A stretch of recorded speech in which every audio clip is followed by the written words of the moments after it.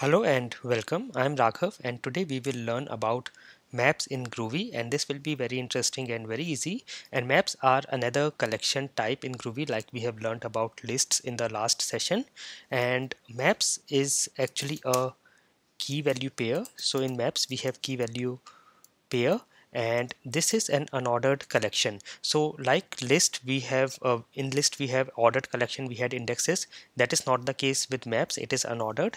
And here, as I told you, it is a key value. So maps we define by these square brackets, and then we give our key, and then a colon and a value. So for example, I can say here, I can give a square bracket and give a key as name, and then a colon, and I can give a value as the my name here. So this is a map. I can also give a comma and can add multiple keys and values here. And if I say something like this, in a square brackets I give just a colon, so this will be an empty map. So this is empty map, and this is what a simple maps looks like. I will show you some very easy practical examples and you will understand what exactly maps are. So I will go to my project that we created earlier, and I will do a right click on the package and go to new, other, search for Groovy and select Groovy type. In case you are getting a option to select Groovy class, that is fine, you can just go with it. I will go next, and here I will select class and give a name. So I will say maps here, you can give it any name, and finish. And here I will just remove the class. I can do coding without using a class as well. So here I will say def and I will give any name. You can give any name. I am saying employee, and here this is going to be a map, so I will give square brackets and I can start giving keys and values. So I will say name and colon, and I will give the value. I will say name is John, and then a comma, and then I will say age, and then again colon, and value I will say 40. And because this is an integer, I do not need to put quotes here, and that's it. Now this is going to be a very simple map. Now you can also put this in multiple lines. It is not necessary to have everything in the same line, so I can also do something like this. And now you can see this is our map, which we have named as employee. Now if I want to print this, I can just say println and the map name, which is employee, and I will do a right click, run as Groovy script, and here you can see it is printing our map. Now if I want to access any element, I can just say, or I want to access any value from the map, I can say employee dot, and I can give the key name. So for example, I want to access name, I will say dot name, and I can also print this. I will say println, and I will run this, and this should access the name, which is John, and it is working fine. I can also say employee, and in the square brackets I can give the key, so I can also access the values like this. I will run this, and I'm getting the name value here. Or I can say, I will say print ln, and I will give the map name, and I will use the function get, and I will give the key here. So for example, here I say age, and this should get me the value for age. And also I can say employee dot get at and give the key name. This will also work. So here again I will say age, and this should also give me the value for age. If I run this now, let us see the output, and you can see it is printing the age here. So this is how you can access the values from a map. I will also show you how can you iterate and get all the keys and values in a moment, but for now let me show you some other interesting operations we can do with map. So if you want to get the size of the map, or the what are the number of elements in the map, you can use the function size. And if I print this, I should get the size of our map. Sorry, I will run this as a Groovy script, and yes, I'm getting 2 because there are 2 key value pairs in our map. So you can get the size of a map like this. And then if I want to add something in the map, I will just give the map name, and I will say dot output and the key and the value. So for example, I want to add city, and the value is, I just want to say the city is Paris, and that's it. It should get added to our map, and I will print the map again to check if this is added. I will say println and our map name, and I will run this again,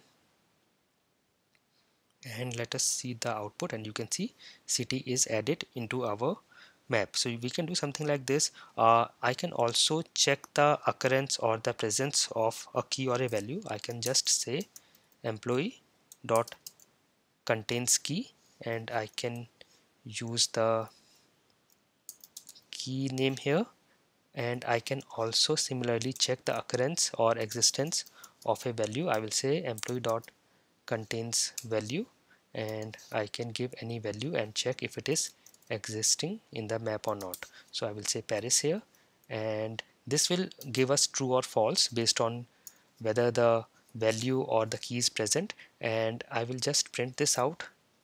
I will say println here, and also I will print this output of this statement, and this should give us true because city is existing in our map and Paris value is also there in our map.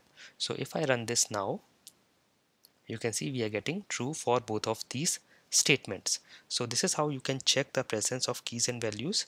And then if you just want to print the class of the maps in Groovy or Java, I can just say employee dot get class, and I can also say get name.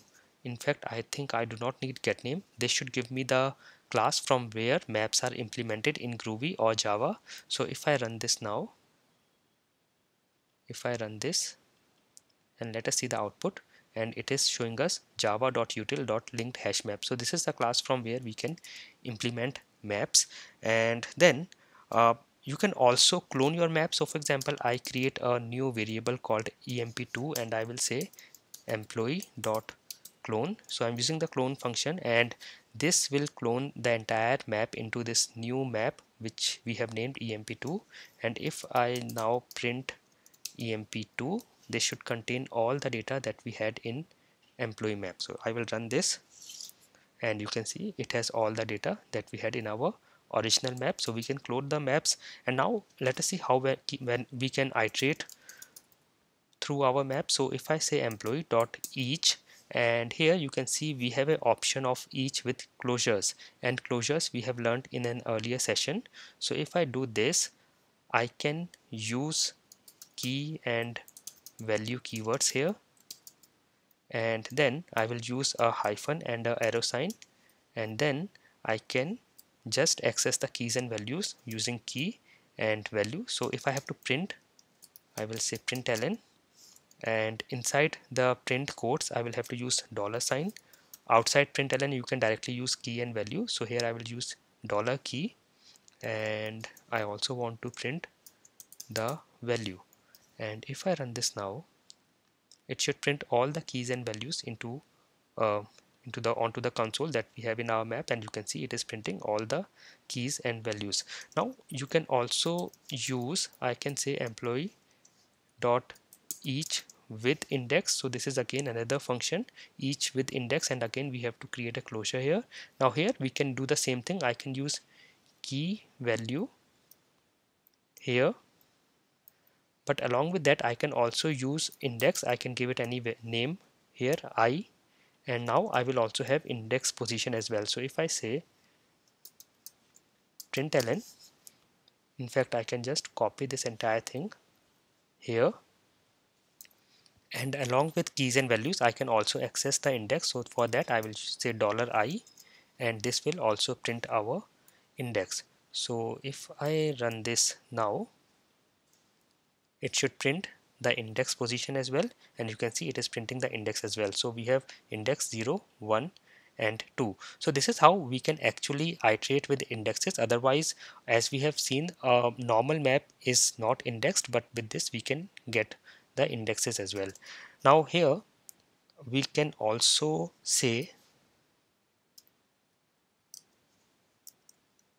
I can say employee dot each, and here this is again going to be a closure, so I will say employee dot each, and here I can just say entry and hyphen and arrow, and now I can access this using entry.key and entry.value. So I can access the keys and values here as well. I can say println, I will say dollar entry dot key and dollar entry dot value. This will again print our keys and values from the map. So if I run this, it is printing keys and values, and of course we can use each with index as we have done earlier. So I can use this as well, and here I can just use a name for index, for example I, and I will say $I here, and this will also print our index position. So if I run this, and I can say, we can see here we are also getting indexes. Now I can also say, for example, I create a new map, and here I give some simple values. So for example, I say A and value is 1, I say B and value is 2. So this is a very simple map, and I can now say I will define a variable entries equals, I will say map 1 dot entry set. So this is a function where we can get the set of all the entries into our map from our map, and now I can just say I can use these entries, and I will say each, and I'm going to use a closure here. So I can say each and entry, and now here I can say,